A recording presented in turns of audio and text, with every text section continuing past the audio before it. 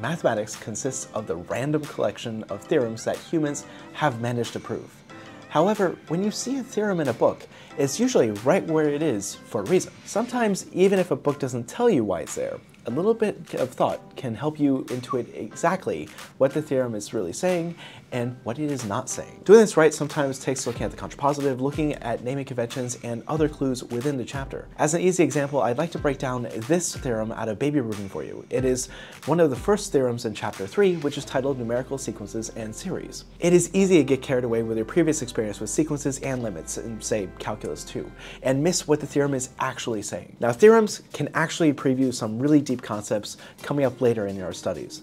For instance, this first one seems like just a neat fact, but this if and only if really makes a difference, and it means that this could be an alternative definition of a limit of a sequence for metric spaces. What should stand out to you is that this alternative definition doesn't actually use the metric at all. That Pn converges to P if for every neighborhood of P, that neighborhood contains all but finitely many of these Pn's. And this is actually how it's defined in topology. So here, Rudin is telling you how you can do this if you remove a metric altogether. This is really suspicious since we just left a chapter that was entirely dedicated to metrics. Rudin is quietly giving you the topological definition of a limit of a sequence. That is, we can declare a sequence as being convergent if for every open set containing P, only a finite collection of our sequence points will be outside of that open set.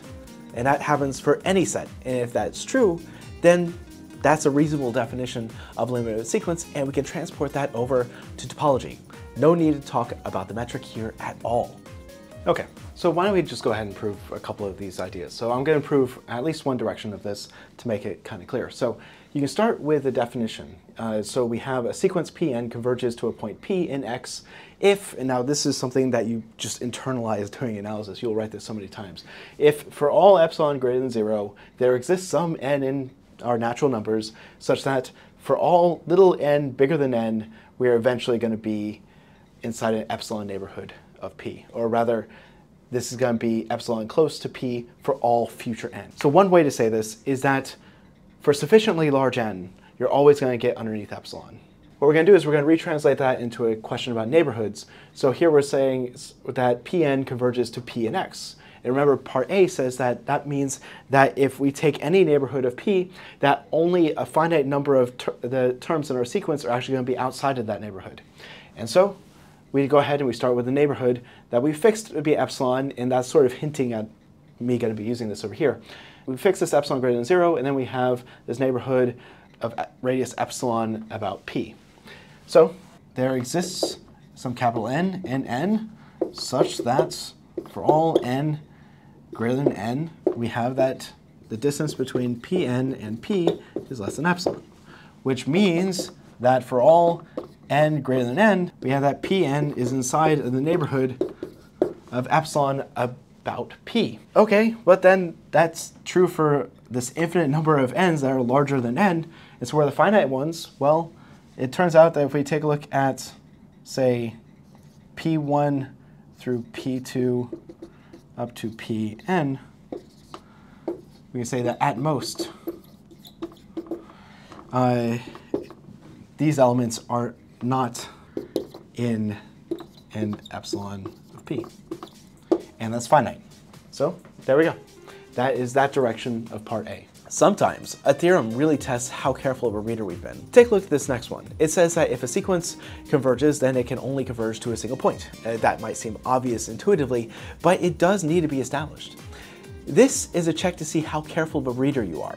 If you look back at the definition of a limit of a sequence, Rudin told us that we can say P is equal to the limit of Pn, and you probably didn't even blink an eye.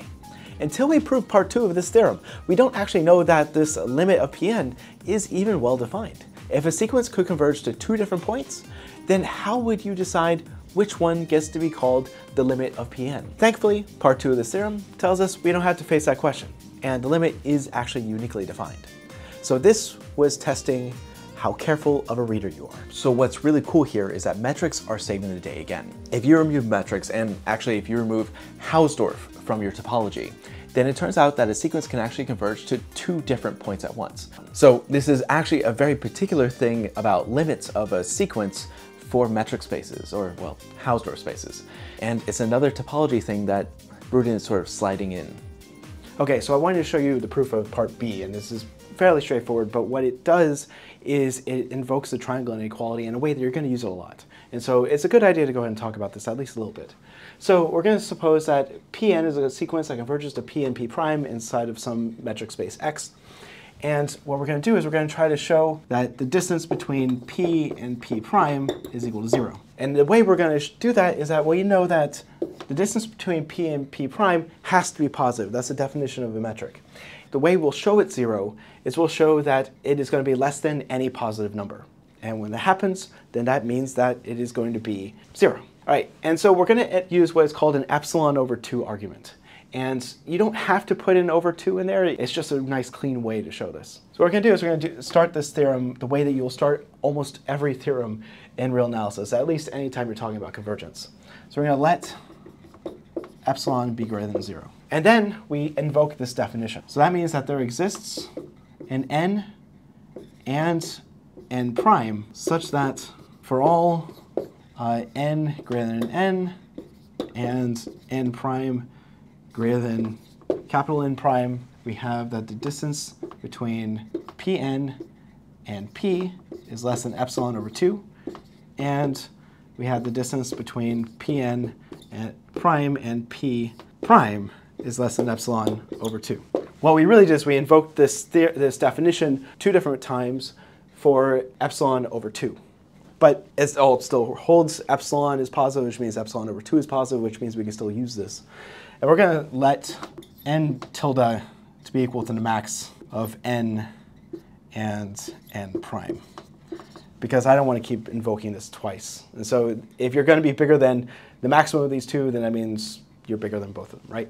So there we go. All right, so now let's go ahead and invoke the triangle inequality.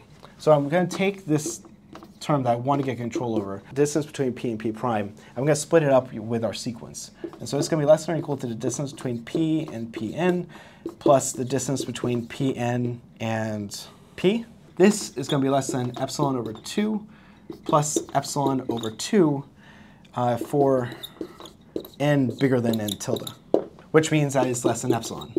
And since we just selected epsilon to be completely arbitrary, that means that this is as small as we want it to be, which means it's 0. If you didn't choose epsilon over 2 here, so here and here, then basically what you're going to end up with is like a 2 epsilon. But that's fine, because you could just, you know, being smaller than 2 epsilon, you just pick your epsilon to be half of what it was, and you get an epsilon out of here. You just have to make sure the constant that multiplies this epsilon doesn't depend on epsilon itself. And so we have shown distance between P and P prime is equal to 0, which implies that P is equal to P prime by the definition of our metric.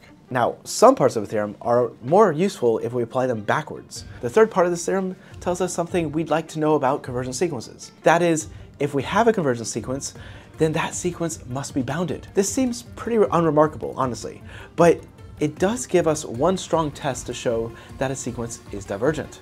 That is, if we have an unbounded sequence, it can't converge.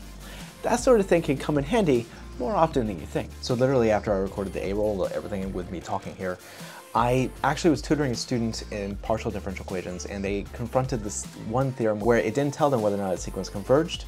They just said, determine the convergence properties of the sequence. And it was something like this. You know, so here, if I take a look at the L1, you can't even see that. Okay. So I'll put it here.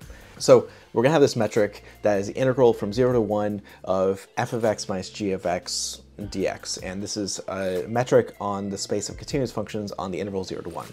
Now, what we want to do is we want to determine the convergence or divergence of the sequence of functions that is basically going to be a triangle. So it's going to have a base that is from 0 to 1 over n and then 0 after that. And the peak of the triangle is going to be at n squared. And so what we want to know is that as n goes to infinity, does the sequence of functions converge?